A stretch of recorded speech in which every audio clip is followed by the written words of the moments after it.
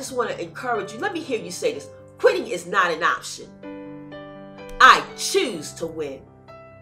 Quitting is not an option when you know what you were created to do.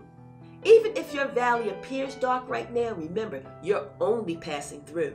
With each and every move you make, you are a step closer than you were before to achieving your desired goal and unlocking destiny's door. Hurdle over life's speed bumps that were designed to slow you down. Don't let them remove your self-confidence or cause you to turn around.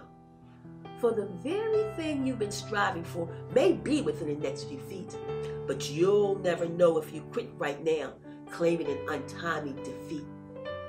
And purpose to make wise decisions, living more than just for today. And guard the words that you speak, because you will have what you say. And on your road to success, your course may be rearranged. The friends and family you started with most likely will also change. And focus on what really matters. Don't worry about the non-essential things. You don't have to accept everyone's opinion or the challenges that they will bring. Pick and choose your battles. At times, it's better not to stay and fight. It's unnecessary to continue to argue and try and prove that you were the one that was right.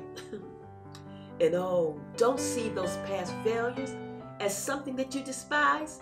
Change your way of thinking and see them as God's blessings, but only in disguise. Okay, you've been hurt and disappointed, maybe even left in despair. From these experiences, you'll learn the lesson of next time, I will be aware. But quitting is still not an option because others are depending on you to complete your God-appointed assignment, the good work that He told you to do. For there are also other many winners who have already crossed the finish line, who are waiting and cheering you on. So look forward, not behind. It's time to get up, and brush yourself off and get back in the race. For this prize is not given to the swift, but to those who maintain their pace. And when you've determined in your heart and in your mind to see it through to the very end, you'll realize quitting was never an option, because in life, you must choose to win.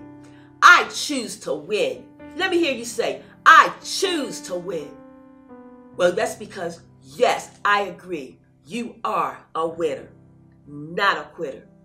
And that is what a wealthy place is here to help you with, that, to put you in remembrance that you are in a wealthy place.